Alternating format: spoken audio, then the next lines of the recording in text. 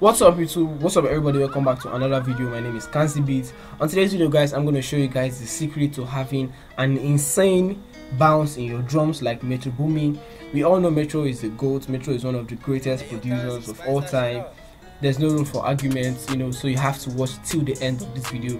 I trust you're going to learn more already from this video. You're going to take your drums to the next level. You're going to add some sauce to your drums, so make sure to watch till the end of this video. And if you know you haven't subscribed to my channel already, make sure to go down there, like this video, and make sure to subscribe and click on the notification bell so you can get notified for my next video, because I'll be dropping a whole lot of new content for you guys on this channel. So without wasting much time, let's just get to today's video. So guys, we all know whenever you're listening to a Metro Boomin beat, or whenever Metro makes his beat, it has that secret sauce, it has that insane bounce in it that you can only find in the Metro Boomin beat. I know different producers have tried to replicate it, and it's fine, but whenever you're listening to a Metro beat, you're gonna definitely know this is a Metro beat. Even without the tag, you're just gonna know this is a Metro beat because it has that iconic sound. So today's video, I'm going to show you guys the secret to take your drums to the next level, to have that insane bounce. This is not just from the drums. There are little components that add up to get that bounce, from your melody to your hi-hats, your claps, your snares, your 808s, your kicks, even perks, different stuff. These are a lot more components that add up to create up that bounce. So definitely I'm going to show you guys how to do that. First off, I'm going to start with this Metro Boomin loop, type loop I got from Boomin. It's 155 BPM. Definitely going to play for you guys to listen. So I'll put it in song mode.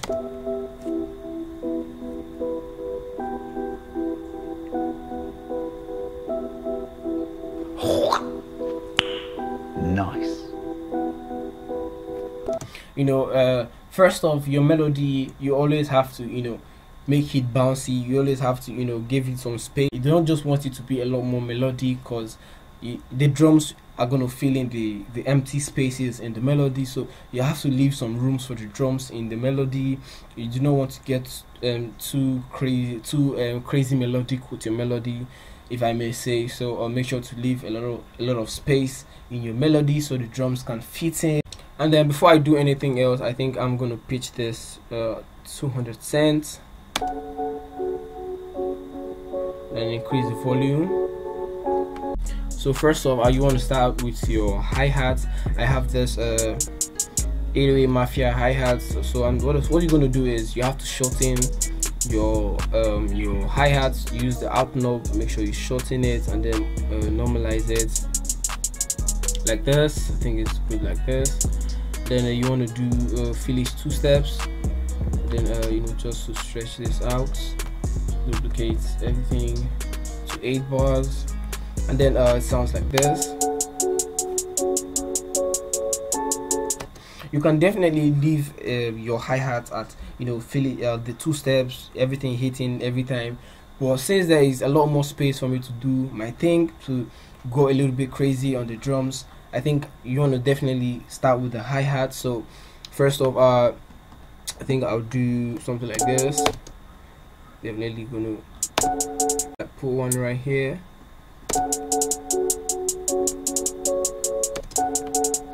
Then I'll change this to, let's do 1/6 step.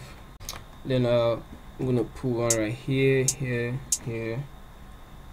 Then I'll drag this one like this.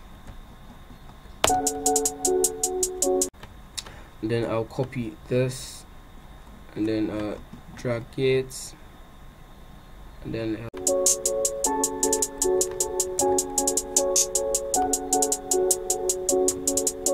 undo.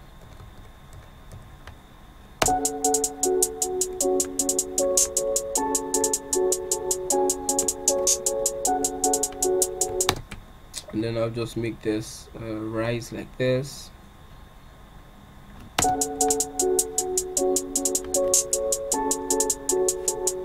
And then when it comes to your clap, first off, what you want to do is when the Metro does this it does this 9 out of 10 or maybe 8 out of 10 times. It has just the clap, and then maybe in the part where the kick comes in, just to make it a little bit more punchy, he adds in a snare with the clap just to make everything more punchy. So I have right here the Lex Luger clap, and then I have this clap and snare together. So I'm definitely going to put the clap.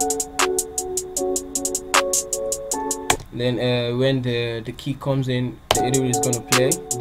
When the kick comes in, the clap on the snare is going to play. So I'm going to use the clap for now. So guys, I figured I wasn't going to leave just the clap, because there wouldn't be any bounce with just the clap. So I add the zoom, and then I'll add this perk sound. So this is just going to come in like this.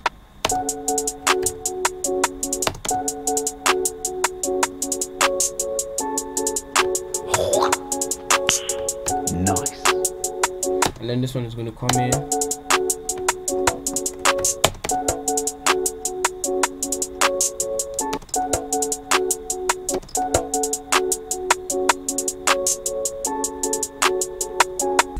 Sometimes you just have to add more perks if you want to have some bounce in your beats. Mostly at this point right here, this is where you want to add your perk, and then maybe you can do it at every bar, but I think I'm just going to do it like this, and then it just gives it that the bounce at first.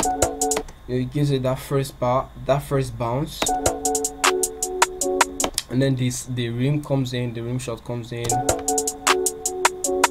So everything adds up to give you that little by little you start you're beginning to having the bounce from the hi-hats, the clap, the snare, the rim, and the perk. Everything is already the beat is already bounced. And then when it comes to the 808, the spins 808 should be your go-to, because it's long and then it's punchy, and then it's all gonna add to the bounce of the beats. I think you can also use the Z 808, but it depends on your vibe. Or your go-to 808 should be the spins 808, and we all have the spins 808. Everybody has the spins 808. You can go to producer grind to check. I think they have it for free there. Go download it if you don't have the spins 808. And then these days we all have different versions of the spins. We have the distorted version of spins 808. We have the 2K18. We have the 2K19. We have we have different versions, but you should always go to the spins 808 for your 808s whenever you're making a Metro Boomin or 21 Savage type beat. So first off, you want to do chord itself. Our amount is already checked, and then go to your piano roll, and then you want to start laying down your pattern. So first off, I'm going to look for the key, the root note of my melody. Oops. I think it's this.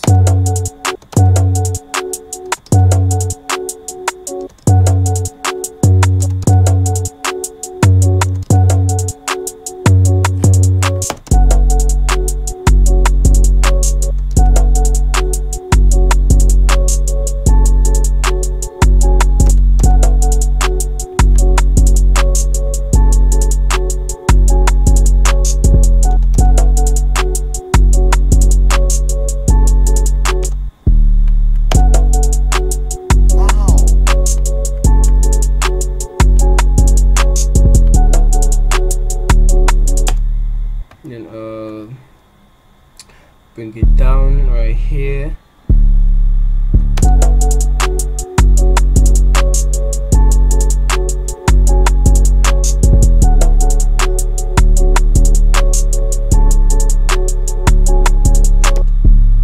Then I'm gonna do a roll right here. Then I'll take it up an octave.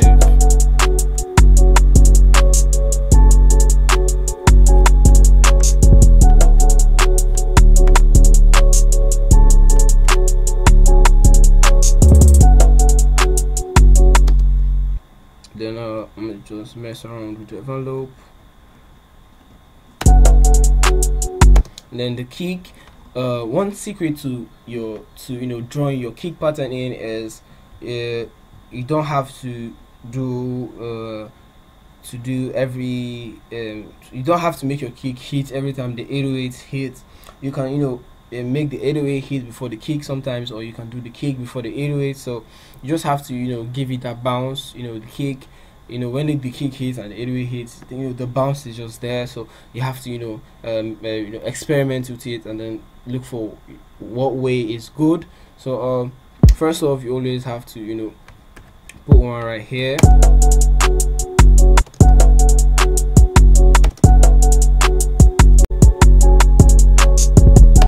And then Control B to just copy everything and then paste it. And for this part, I'll just delete this.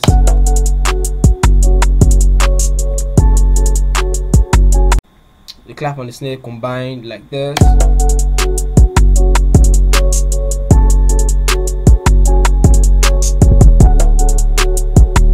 It's just going to add to the punchiness and gives it always give it that insane bounce you're looking for. I'll put this crash in here, but then it's just going to come in just once like this, and then delete all this, and then the open hat.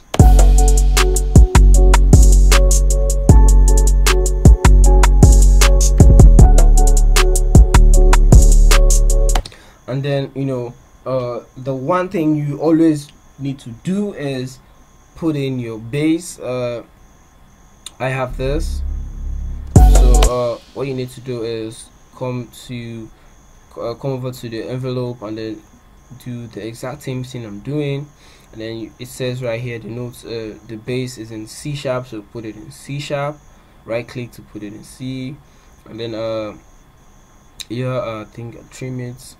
I think that's all, and then just turn the kick and the 808 off. Then just follow the root notes of the melody like this, just this, and bring this one down.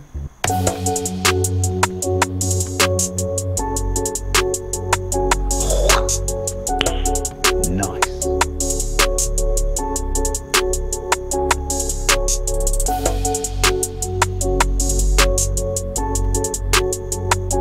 So guys, since this is a loop, you know, and I'm not adding any other sound to it, I don't want it to be a lot more repetitive. So what I'm going to do is I'm just going to select everything and come over to the mixer, click on this and Alt R, then click start to render it out as an audio. And then I'm just going to trim this part to make it fit perfectly, and then turn this off. And then what I'll do with this is I'll pitch this one, pitch this up 12, then so it's, you know, it's just going to play with the first one.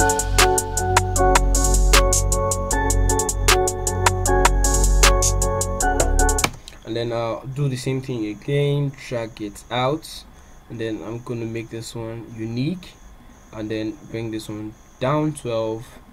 So this is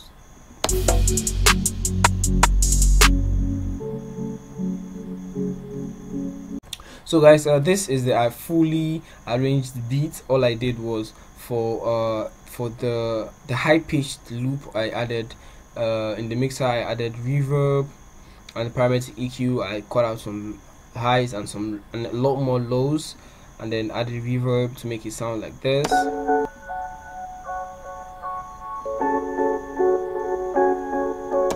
And that's basically all I did. And I added some breaks like this one right here, added this one right here, added this, you know, just to make the beats more interesting for whoever is listening to the beats. So guys, if this video was really helpful to you and you really enjoyed watching this video, make sure to put on there, give this video a thumbs up so other people can get their own chance of watching this video and taking their drum to the next level. I hope this video was really helpful, and I hope you learned a thing or two from watching this video, because me too, I learn every day. So I try my best to, you know, impact my knowledge into my subscribers. So make sure to help you know, support me by subscribing and liking my content. You know, I think that'll be all for today, guys. Thank you guys for the huge support. Thank you guys for watching this video. I think I'll catch you guys next time, same channel, same everything. Hey, let's go.